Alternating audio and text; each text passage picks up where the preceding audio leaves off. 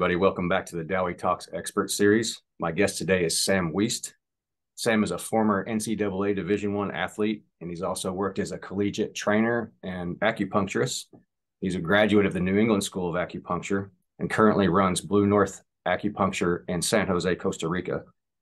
Sam is also an accomplished martial artist who has trained with the likes of Lindsey and Wudang Daoist priest Zhou Xuan Yun. Sam, thanks for talking with us today. Yeah, thanks for having me, Bill. Excited to be Sure. here. So I guess I should mention really briefly, in the interest of full disclosure, that Zhou Xuan Yun is also one of my teachers, but you and I haven't met each other prior to this point. So this is just our first meeting, initial conversation. So I thought I'd let everybody know that up front. So Totally. Yeah. tell me a little bit about your life pre martial arts. Like, was there anything in your childhood background that was a hint of that you would get into this sort of thing as far as traditional Chinese medicine and martial arts? Oh, I mean, totally. The first time that I remember encountering Taoist philosophy was, I don't know why it really stuck out to me, but I remember when I must have been 11 or 12 at Barnes and Noble. You know, our family would just go to the bookstore some days. My mom Sure. was the teacher, so keep us interested in books. And I remember they had on display the 25th anniversary edition of the Tao Te Ching, and I believe it was by somebody like Jane English's translation or something Oh, like I that. see. And they had some, pretty black and white pictures and all that. And as a preteen, I was like, oh man, this is awesome and mysterious and all that. So I read it and I had no idea what it meant. But that was probably my first experience with Taoism and Taoist philosophy. As far as martial arts, I was always an active kid. I was always running around.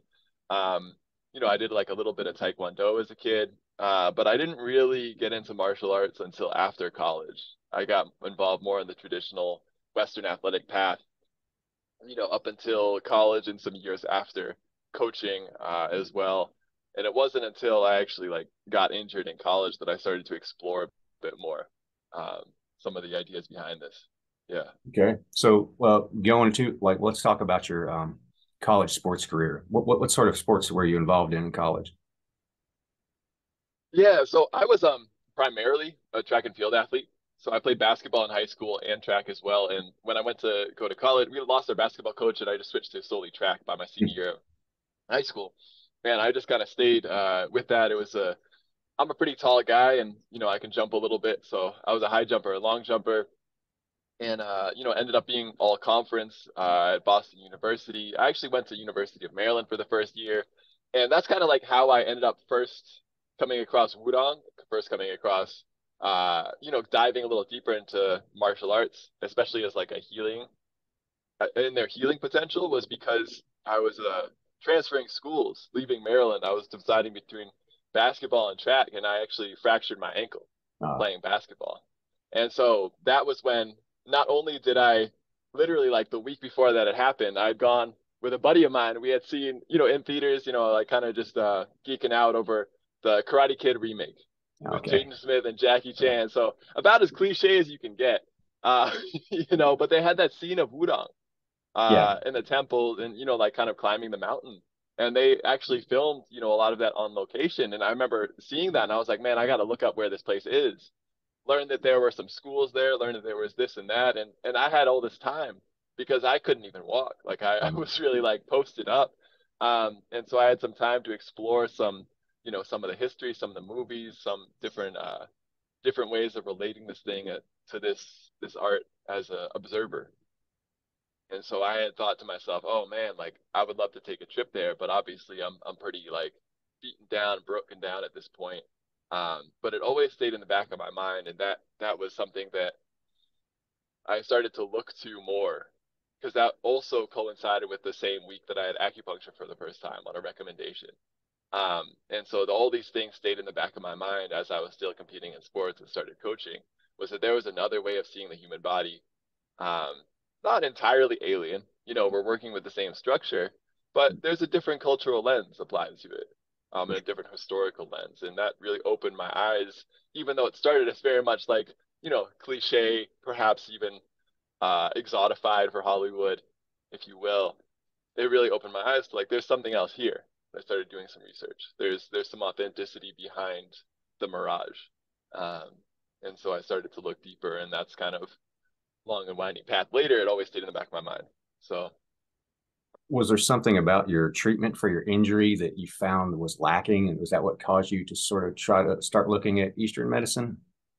yeah, I mean, it was not only that one injury, but that particular injury. First of all, they used needles in the opposite arm to treat the opposite leg, and that was profound and mysterious to me. Yeah, So I yeah, was like, oh man, as somebody who just tends to uh, chase after something if I don't understand what it is, like if something about me doesn't like not knowing, like I want to peel back the curtain, I want to know what's going on behind the scenes there. Um, it really worked. That would be the second thing. yeah. It was mysterious. It really worked. It changed the way I was walking. I was able to like, I was holding my leg basically in place, if I didn't have a cast on so that it wasn't like poking the musculature surrounding it and like really bothering it. And I was feeling good after, which Yeah. was a huge difference. And then later on, I think this is more of like the percolating in the back of my mind sort of situation was, I had a bunch of other injuries. Track and field is a very repetitive sport. So there's, in our terms as acupuncturists, there's a lot of chi and blood stagnation that Mm. will occur because you're using the same set of muscles in the same ranges of motion over and over and over and over again. And so it's really easy to overdo it and get injured, especially if there's like a little hiccup in your technique or something like that. So, or your training. And so I kind of like started to get dissatisfied with some of the answers that I was getting from the physiotherapists, at the school that I was at, even though I ended up working with like, I think, somebody who worked with the U.S. women's national soccer team. And, there were some really good practitioners arranged, but some really good ones. And, but I still wasn't satisfied. They weren't connecting the dots for me. I was like, I know that something's going on, and like I don't have mineral deficiencies, I don't have this, I don't have that, but I'm still getting hurt more than the average person. My movement mechanics are actually they're pretty decent, um, and it wasn't like I needed more answers. I was not content, and that's really what drove me to doing a lot of research into Chinese medicine on my own, because it was this whole other system where everything is connected. And okay, how does this whole structure work? How does this mind, body, spirit, emotional mass like actually manifest itself in time and space? And so that's really what was intriguing to me. And what was your field of study in college? Did you already have a bent towards medicine, whether it was Western medicine or sports medicine, or? Mm. Yeah, no, I started out as a kinesiology major. Then when I switched schools, I didn't have that option at BU. So I really I would say my major was definitely track and field for undergraduate. I did psychology because I was also quite interested in how does the mind, you know, manifest itself, whether that's through sport and performance or through other means. And then I stayed on because I was so injured. I was lucky actually to have a fifth year, of school. So I got to do a master's in coaching and physical education um, at Boston University. So we have a master's in education, and the specific focus was coaching movement skills, coaching team sports, and coaching groups. So that was a really interesting experience as well. So at one point, did you decide that this is what you wanted to do, that you wanted to get into acupuncture professionally? Yeah, so I spent some years, teaching high school, coaching college, and then later on coaching some like professional, like Olympic contenders. And it was probably must have been about 5 years or so that I started to realize, okay, like I'd like to get more involved in the therapy side of things. Coaching is awesome, but I'm getting to a point where who wins and who loses is a little bit less important to me than the experience of the athletes that I'm working with and how they're able to grow as people. And their health is really a crucial part of that. So that's something that I really wanted to focus on. And so I went back to acupuncture school. Also coincided with changing jobs in another way. So I was like, this is a perfect time.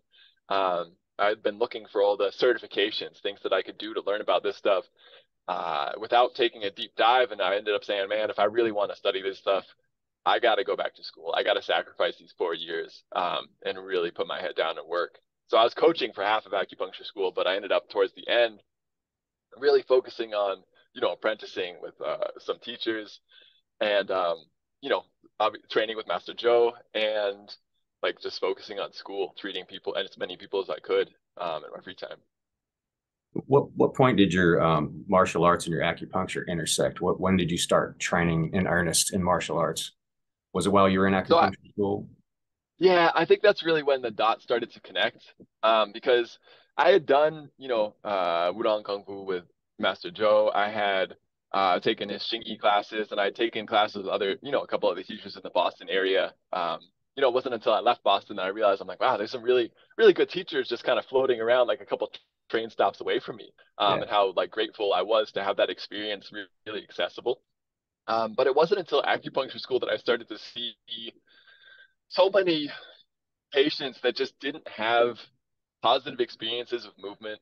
They didn't have positive experiences with community. And they were in this state where they were coming in looking for healing. And there was a point where I was just like, certain people, I'm like, I don't know like what you're healing for. You go back and like your job is stressful. You don't really have positive outlets. You don't have positive relationships. Like, not to be like depressing or anything, but I was like, there's a reason why Chinese martial arts have survived in multiple facets, beyond just the martial component. And I think a lot of it is, we talk about health. Certainly, there's specifics, and that's part of what I'm doing now in my career is kind of breaking down some of the specific areas that some of these internal and even external arts like actually, how they actually engender health and longevity. But and just in general, the community aspect, the being around people, the like, it was even a family. I would say too, another reason, as I monologue a little too long here, like another reason why I really loved Chinese martial arts was at a time where actually my father passed away. That was like one of my main communities was like, the Daoist Great group. So I was like, okay, like it's, yeah, I'm just gonna kind of dive in, and I'm sure not I'm sure I already know that that's not unique, yeah, and these sort of things that if, like we find family around the people that we're working together with, and it's a unique experience that like really brings people together, yeah. a shared hardship, shared set of passions and interests. Yeah, absolutely. It's a great point. And I think that, that for me, at least, that has become over the course of my life, the main reason to keep doing this sort of thing. I started for different reasons when I was younger. It was more about fighting and self-defense and things like that. But I think, so would you say that you came to the medicine side of it first and then the martial arts became later as sort of an overall whole? Because I think for a lot of people, it's the other way around. They start out as martial artists and then they get hurt because you're going to get hurt, and then you start looking more to the philosophy and the medicine side of it. Yeah, I think I came into it from a different angle. Yeah, To me, like the survival instinct was like through sports. That's how I was getting like clout and respect, and right. a sense of identity was like, yeah, like I have this athletic identity. I'm good at this, like it's really valued in my community that I'm good at this. I walk into any store growing up in Boston, and like, three people will ask me how tall I am and if I play basketball, being 6'6". So like, it's like everybody expects you to, you kind of and it's a way of earning respect, whether that's through fighting itself or through something else. I think it's a little deeper than just the physical defense. There's also the like self-respect, self-confidence, sense of identity of like, this is who I am. I can protect the space around me, and hold that down. So no, I was interested in the health aspect. I learned like a general variety of martial arts from a teacher in Boston before I started to dive deeper and kind of understand that there was something to this whole internal aspect. And then from there, I went to taiji first because Yeah, that to me was like, I, you know, everything else, like, okay, there's an external structure, then you go internal. Taiji to me felt like the quickest route to understanding this kind of mysterious something that Chinese yeah, internal martial arts have.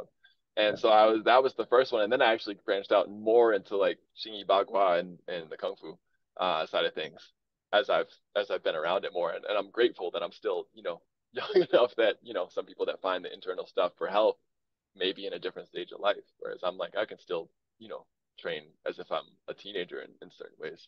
Yeah, that's awesome. That's again, almost the opposite of my path as I came in via the harder stuff and just now finding Tai Chi resistant to it still, because it's but I I see the value In of what way it. resistant? Oh, Yeah, in what way it's just like resistant? when you're younger, you don't want to move slowly, you don't want to pay attention to these details.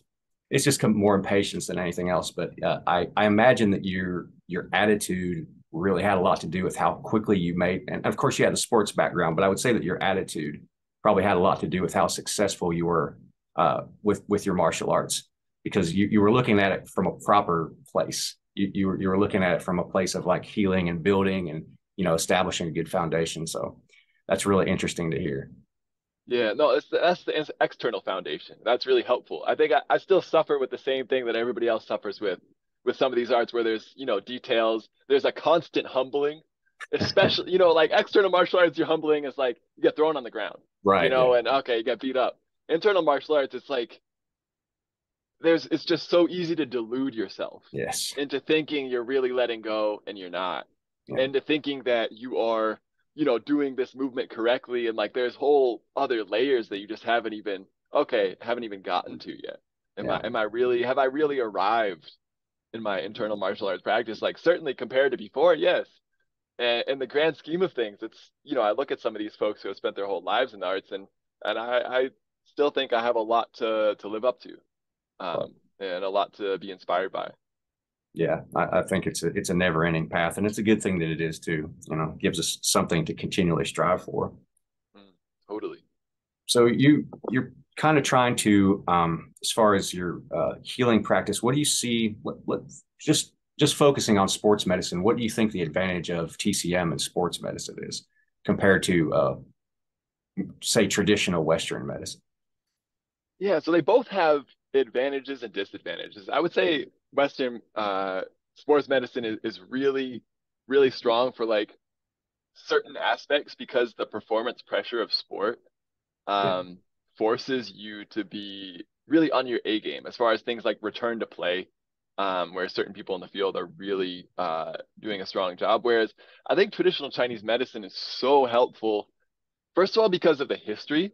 So they have you have remedies and ideas around everything under the sun because it's been used in warfare. Right. It's been used in like, more acrobatic-y wushu type thing. It's been used for everything, the whole gambit. Right. It's been used for like everybody who's getting beat up, farming all day. It's been used for folks who are inside too much studying all day. And it Right. has different language to talk about this range of human experience, no matter who you are. And I think it's the language and lens of Chinese medicine that it's definitely its biggest strong suit. Like I can't pull stuff out. You get asked all the time as an acupuncturist, what point is good for this? What herb is good for that?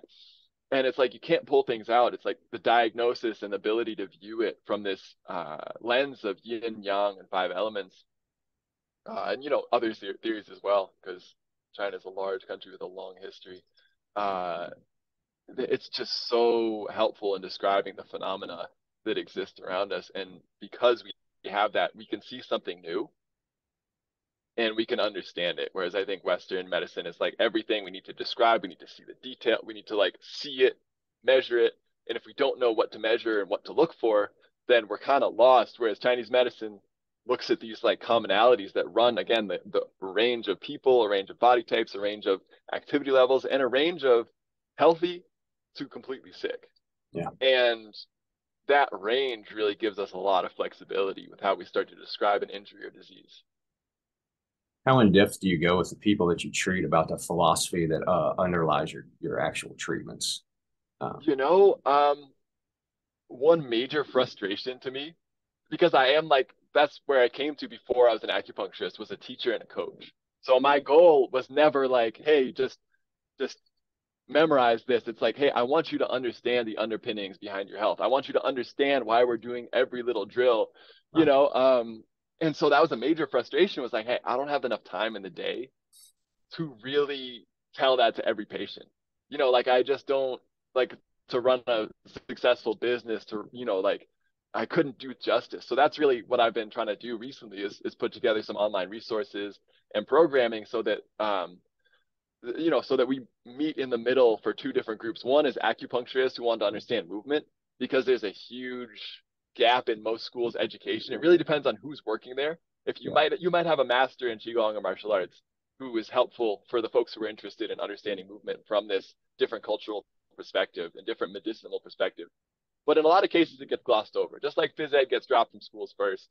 In the hierarchy of today in Chinese medicine, herbs are at the top because they're super cerebral Then the hands-on acupuncture and body work, it's acupuncture, then body work. Right. And then, at the bottom, it's like movement and daily living. And actually, if you look at the foundation for health, it's really the opposite. Yeah. It's like your daily habits, it's how you move, it's how you eat, it's your life rhythm itself, looking at the five elements as movements instead of just static elements like some other, some people might presuppose.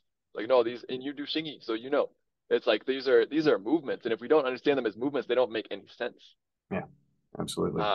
And that matches our life rhythm. So that's a way to kind of like start to talk about these things with folks, is that you can take that philosophy and apply it to anything to Yeah, I help think people understand how to be in balance.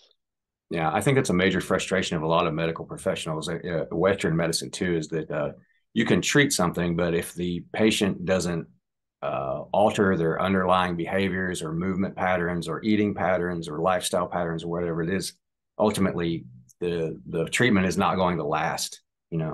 So I think it's a struggle for everybody to try to educate people on what it is that you're trying to set right and how that they can keep it moving right. Totally. And there's a variety of opinions on, even do we do that as medicinal professionals? I've worked with some specifically within Japanese acupuncture. I've worked with some folks who that was part of, like, literally explicitly, we do not get into lifestyle. We just treat what we see. We do not go there. It's like we're not dealing with that person's life, karma, anything. That's it. That's our boundary. And I've had, also worked with folks who, strictly, we want to treat the person as little as possible. If we can get them to come out of here and they hear what they need to hear and they change their life and they're inspired, that's it. We don't even need to give medicine. So it's a huge spectrum, I think, but even within our medicine, as far as I think people would assume, okay, we want everyone to know everything. But I'm not sure that's always the case. And I'm not sure, and there's certain times when that's not actually as helpful as you would think.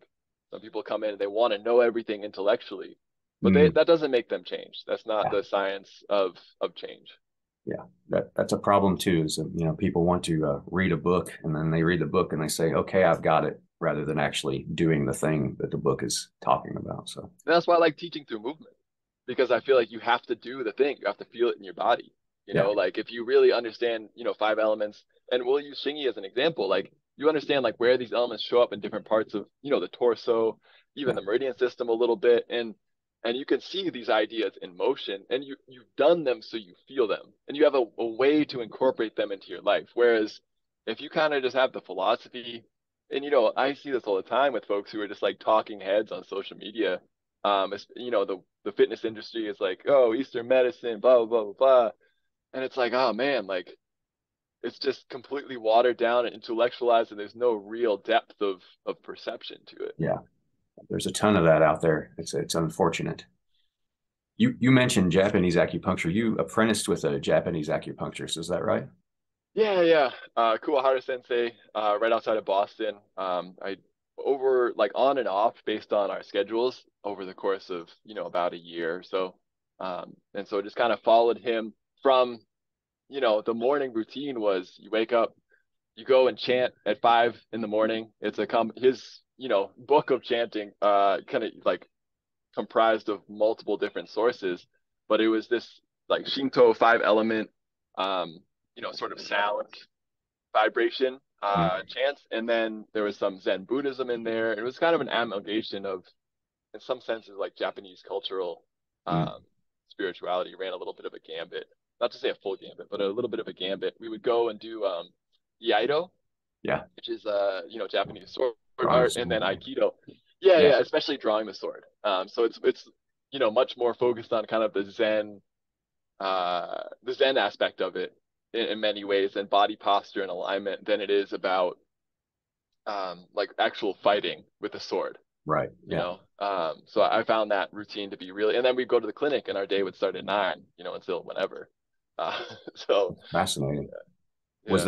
Was the attitude behind it the main difference between what you'd learned before as far as acupuncture goes, or was it a different modality of treatment? Yeah, it was a different style. So it was a style, he called it Ahari acupuncture, and that's from Toyohari.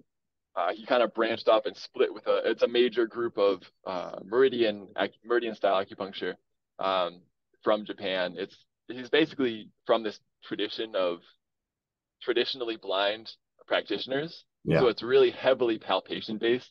Yeah. It's really heavy on, okay, where do you feel things? You know, for example, his teacher was a World War II veteran.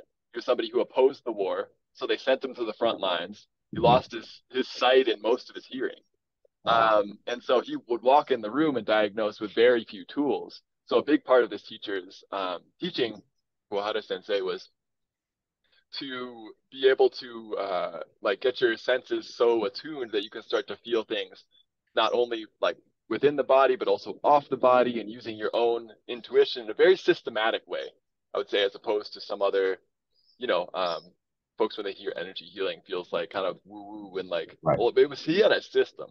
Like it was not rigid, but it was like step by step. This is how you intuit if you, you know. And so it was really interesting to see that in practice, and to feel that like being in the room with him for treatments, and also just, you know, the Japanese method is very much like it's strict. Like you watch, you do, um, you're quick, you know, everything's mindful. But this man, if you know, if you turn your head for a second, he's gone. Like Yeah. he is treating like three people at once in different rooms. Like you know, I'm a big guy. I'm on a different, you know, kind of like eye level. If I look at the wall for a second, I'm in the room, you know, by myself. Like he Wow. is fast, you know. Um, yeah, Did that have a pretty major interesting. influence on the way that you treat people? Your Yeah, interest? yeah, Yeah. major influence in terms of like just kind of the philosophy behind attuning your own energy to be able to treat people and letting that kind of radiate outwards, as opposed to thinking about going and treating each individual patient. I'm not sure I'm doing quite justice with my words here, but that centeredness of, you know, people come into your, you know, clinic, and they're on your wavelength rather than like getting onto each individual person's wavelength. That seems to be one of the secrets to how some of these, particularly in his style, practitioners are treating, you know, hundreds of people a day and not burning out. Yeah. Um, and so that had a big impact. And then just the standards of practice, you know, like rolling rice grain moxas and you know, putting them on a tissue paper without burning the tissue paper to have it just the right temperature.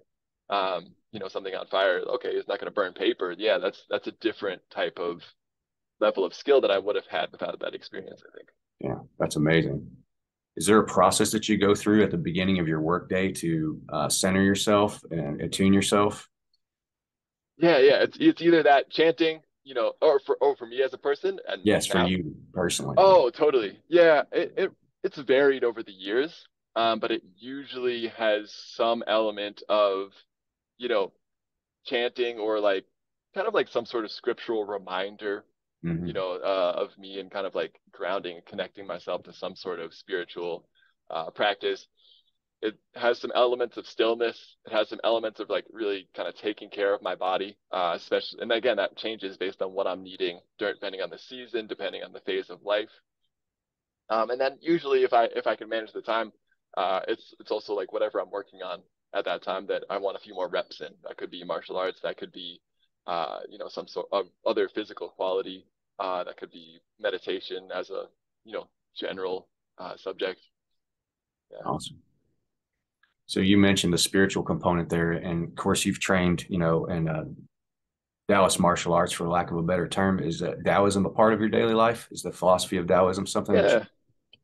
Totally. Like I have an altar that I do some practices at, and I think like the philosophy behind some of the arts is something that I try to keep in mind, whether I'm sitting with Taoist martial arts and practicing, or even taking it on a different lens and looking at Western exercises. Um, because I think that's a large, you know, a large bulk of what I've done in the past several years, you know, and I say several meaning like, you know, getting closer to like 5 to 10, uh, more on the 10 side now, but like it has really been pouring time into that. And so understanding these sort of ideas of yin and yang, five elements, and also some of the structural ideas and individual kind of relationships between the physical body, energetic body. These are things that, yeah, I set up reminders purposefully throughout my practice, throughout my day, so that I can keep track of these things, and so that I continue to, like a planting a seed in the ground. Like Yeah. if you water it, it'll grow. If you just leave it, may or may not grow. And so that's what I try to do with some of the practices. And sometimes it feels, like I'm all over the place. Sometimes I feel like I'm in a good groove. It's self-practice definitely goes through some phases, but I always maintain it because it's something that I really feel strongly that I want to grow. Yeah. What's your martial arts practice like these days? Is it a big part of your everyday life?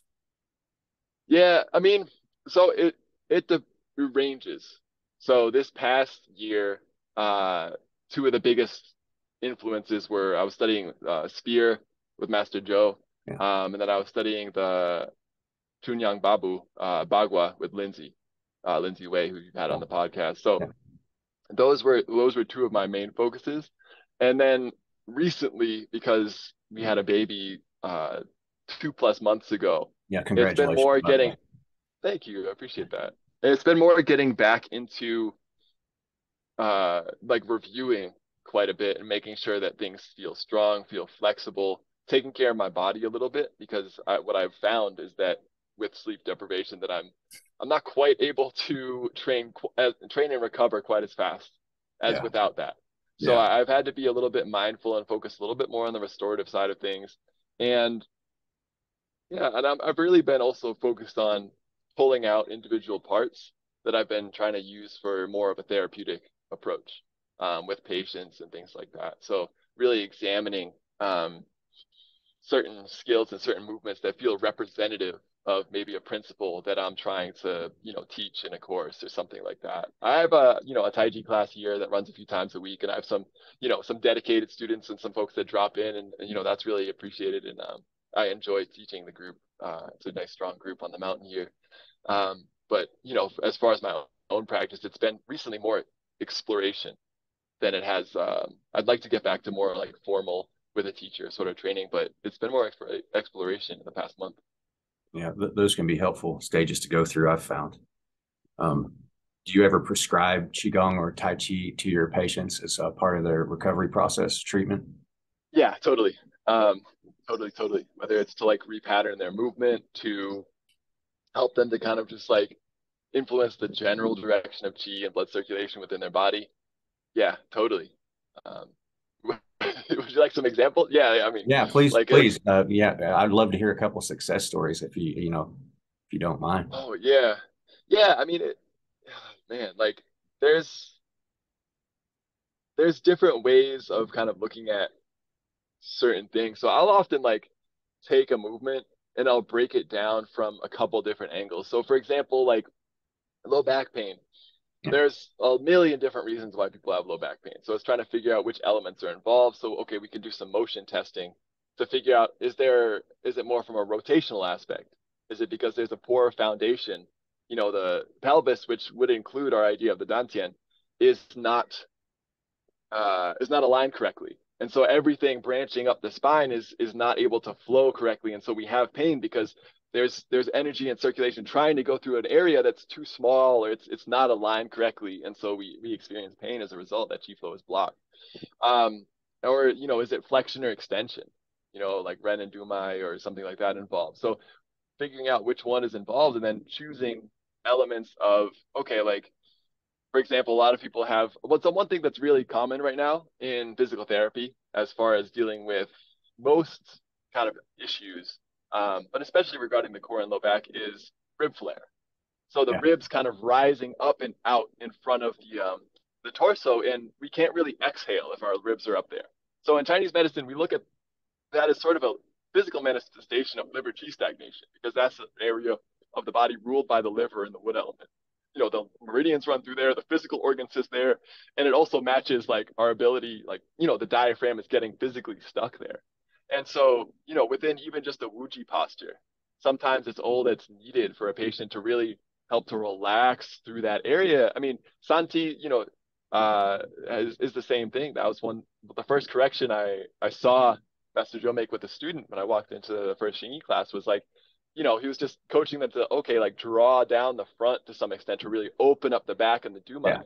Dumai. We're not kyphotic, we're not walking around like Right, we're 75 here, but like right. we're closing that area because if it's always overextended, we have limited range. We're a bow that's like already taut before we even stretch the bow to put the arrow in.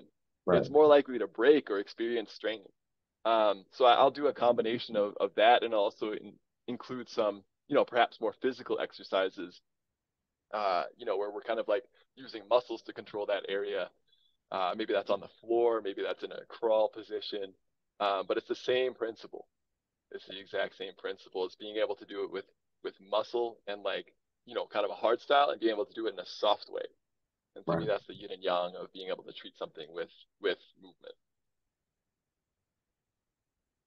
So one question that I've been trying to ask everybody, and I think you might have answered it either fully or in part earlier, is what do you see as the role of these arts moving forward? Taoist arts or internal arts, TCM? What do you think their place is in the modern world? I I know it's a mean, good it's a great question. question.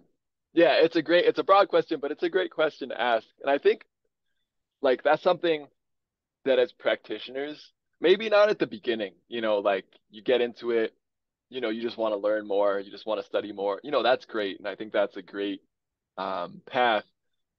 But especially as we start to teach and we start to think about giving it back, and like, all of a sudden I realize, hey, like people are looking to me as like holding this skill from a particular teacher.